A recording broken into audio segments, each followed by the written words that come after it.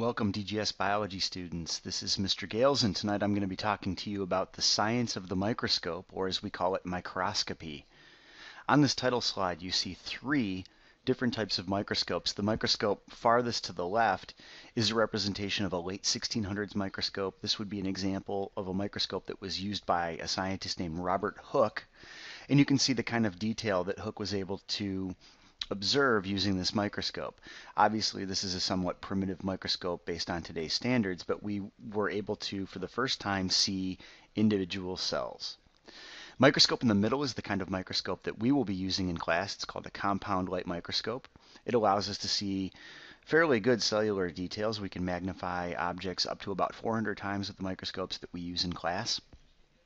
And then finally to the right, we have what's called an electron microscope. Now, electron microscopes are extremely special. They allow us to magnify hundreds of thousands of times to produce extremely vivid images of very minute details. All right, so we have these three major types of microscopes. In this presentation, we're really going to focus on the compound light microscope there in the middle. Before we get going, make sure that you have your note pages so that you can be taking down notes on key ideas, and that you jot down any questions that you have so that we can talk about them in class. So let's begin with the invention of the microscope. The microscope is really a Renaissance invention. The Renaissance was an interesting period in history. In Europe, we were coming out of the Dark Ages, the time of war and famine and disease and death. It was a very bleak time in Europe. And then the Renaissance begins when the conditions in Europe improve. There's a period of peace or relative peace. There's freedom from the plague. So more attention could be turned to understanding the world, and less attention was needed just simply on survival. Other inventions that were made during the Renaissance would include the printing press, gunpowder, the mariner's compass for using during seagoing expeditions. But the microscope is really most important for us in science. It's obviously the basis for being able to investigate the cell, which is the basic unit of life. Credit for inventing the microscope goes to a Dutch merchant by the name of Anton van Leeuwenhoek. Leeuwenhoek is oftentimes referred to as the father of the microscope because he's really the first one who popularizes and mass produces microscopes. Leeuwenhoek was by trade a merchant. He traded in fine oriental silks and carpets and rugs, and he wanted to be able to prove to his customers that he had the finest quality cloth. So he started off by simply constructing simple curved glass lenses and using them as we would use a magnifying glass to be able to magnify very, very simply the cloth that he was looking at. And he found that when he used them in combination, he was able to get even greater detail and greater magnification. So he constructed a simple, very simple curved glass lens combination microscope, and we see the picture of that here in the middle. Obviously, it looks very different from the kinds of microscopes that we're used to today, but Leeuwenhoek, using this microscope, was able to make fairly detailed drawings of organisms like you see here. These are actual drawings that Leeuwenhoek made of flea anatomy. So, Anton van Leeuwenhoek is the father of the microscope, obviously a very big step in the history of biology. Now, improving the microscope was really important for us to be able to get even better insight into the cell as the basic unit of life. One of the scientists that's most credited with really improving the microscope and really using it systematically was a guy named Robert Hooke. This is an English biologist who is famous for discovering cells. As a matter of fact, he's the one that names what we now know as the basic unit of life, a cell. And what he did is he was able to increase the magnification of his microscopes by using improved lenses. He had worked on and improved the ability to grind these curved lenses and then produce them in a way that he could put them together in combination in a way that's much more familiar to us today. If we look at this microscope, it still is quite different from what we use in class, but you have the familiar eyepiece and you have the familiar objective lens that we would use today. Interestingly, obviously there's no electrical light source, so what Hooke would do is he used an oil lamp that he would burn to produce light, and then that light would be concentrated through water, and that would be shown upon the specimen that he was looking at. So this was really a big step forward, this improved microscope, and it allowed for the development of what we call the cell theory. Robert Hooke was the person most credited with discovering cells and naming cells, and he's also the scientist responsible for the first part of cell theory that we'll talk about in our cell unit, and that is that all living things are made of cells. Well, when we look at modern compound light microscopes, they've obviously come a very long way. This is the kind of microscope that we use in class, and so the parts their functions will become very familiar to you over the next week or so. Some basic information about compound light microscopes that you'll need to know about is that they derive their name, compound light microscope, from using two lenses in combination to magnify an image. Okay, we have an image in the ocular lens or eyepiece, and then we have a lens down here in the objectives, and those two lenses together work in combination to produce a greater total magnification. Modern compound light microscopes allow us to view objects that are too small to be seen with unaided eye.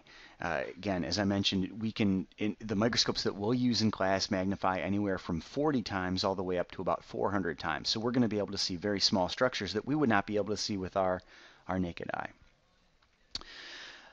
One thing that you need to be aware of is when we're looking at specimens, the object that we want to take a look at, the specimen, must be thin enough for light to pass through. So when using a compound light microscope, we're not going to be able to look at, for instance, like a dime or a coin, because those are metal pieces, light can't shine through them, and therefore the light can't be transmitted through the lens system to our eyes, and it is will not provide an image for us. There is a kind of microscope that we can use, then we will use later on in the unit, which is called a stereoscope, and that's going to allow us to look at the three-dimensional features of objects that are a little larger or perhaps a little thicker. One nice thing about compound light microscopes is we can view living things. If we were to take a sample of pond water from our pond in the courtyard, we could take that, put that under the compound light microscope, and we would be able to see different kinds of microorganisms that are called protists. These are organisms that might be familiar to you, like the amoeba or the paramecium. Again, typical magnification for a compound light microscope is somewhere between 100 and 1,000 times. The microscopes that we will use in class have magnifications. 40 times is the total magnification scanning lens combination. When we work in low power, the total magnification will be 100 times, and then in high power, the total magnification will be 400 times. All right, the parts of the microscope, you need to make sure that you understand what each part is. You should be able to identify them, and then what each part does. The ocular lens is what we look through. It's more commonly referred to as the eyepiece. Most ocular lenses have a magnification of 10x. The arm is there to support, obviously, the upper part of the microscope, and we use that to carry the microscope when transporting. The stage is used for supporting the slide. It's where the slide sits. We usually place the slide here, and there are stage clips that we can use to keep the slide in place. The coarse adjustment knob, also referred to as the big wheel, is the adjustment knob that we use to rapidly move the stage up and down. It allows us to rapidly move our object into what we call the focal plane, or into the proper viewing distance from the lenses. The fine adjustment knob that we see here, the smaller of the two knobs, is for sharp focus. So typically you're only going to use the fine adjustment knob when you're in high power.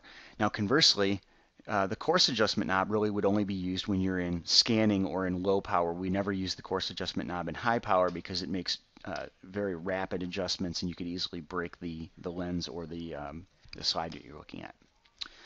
Base is obviously what supports the microscope. Again, we use that to carry the microscope, one hand on the base and one hand on the arm when moving the microscope. We have light source in our modern compound light microscopes. That light source is a lamp. Diaphragm underneath the stage is what we use to adjust the amount of light that enters the lens system. This is what's called an iris diaphragm. The microscopes that we use in class are called disc diaphragms, and you can change the amount of light by changing the size of the opening on that diaphragm. Objective lenses. These are the lenses that we use in combination with the ocular lens to get our total magnification. And our microscope that we'll use in class has 3 different objective lenses. The objective lenses that we'll use, the red lens, the lens that has the red band around it, is called the scanning lens.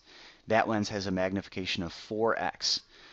The way we calculate total magnification is we use the objective lens times the eyepiece lens magnification. That gives us total magnification. So 4x for scanning times 10x for the ocular gives us a total magnification of 40x when we're using scanning.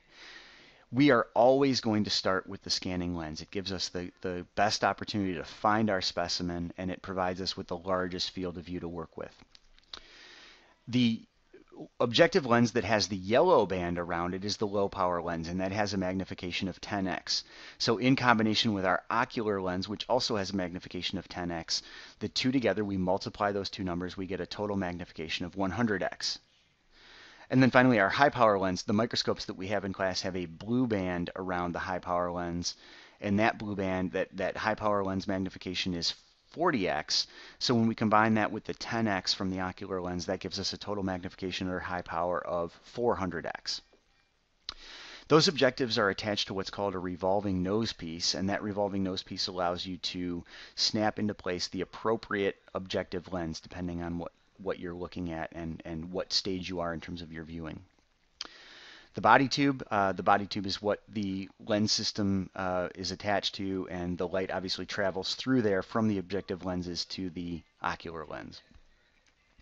So that's a quick rundown on the parts of the microscope and what they do. Our job in the next couple of days is going to be to make sure that you know how to use the microscope appropriately to make observations. And to that end, if you check on page 17 of your packet, there's a detailed discussion of the parts and their functions, which we've already gone over, proper use and handling, and then also the procedures for making a wet mount of a specimen that you'd like to take a look at. So that's all for now. We're going to begin working on a lab that is going to have you practicing using the microscope appropriately. And when we're done with that lab, we'll turn our attention to a few other types of microscopes, namely the electron microscope and the stereoscopic microscope. Okay, that's all for now. Make sure again, if you've got questions that that were brought up during this screencast that you didn't have answered, make sure you write them down. Make sure you've got your notes, bring them to class with you, and anything that you need to discuss, we can talk about those things in class. All right, this is Mr. Gale signing off. We'll see you in class.